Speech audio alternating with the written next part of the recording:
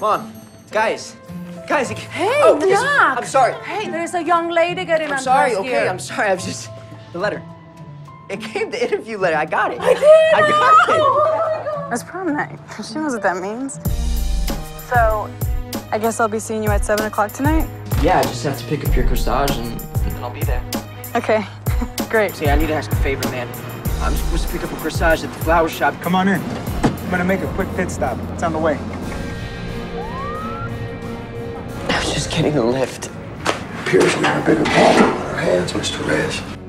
So you're not showing up in any of our databases. It's almost as if you don't exist. We're going to be holding you over for immigration services. Read the form before you sign it. I can't voluntarily deport myself. There's no way. you don't have a choice. You're either going to be incarcerated here or walk free in Mexico.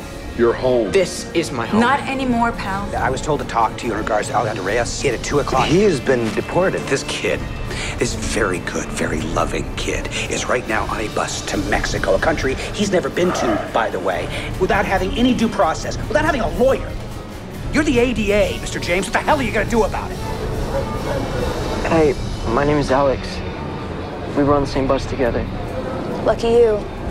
Listen, I've seen kids from the States come down here, get stuck, chewed up, spit out in a matter of days. Es mi culpa. Te quiero. I love you too. I miss you so much. Stop worrying about me, okay? I can take care of myself.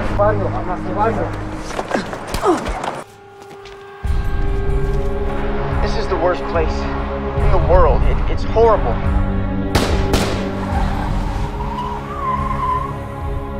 You, like me, we don't belong in this place.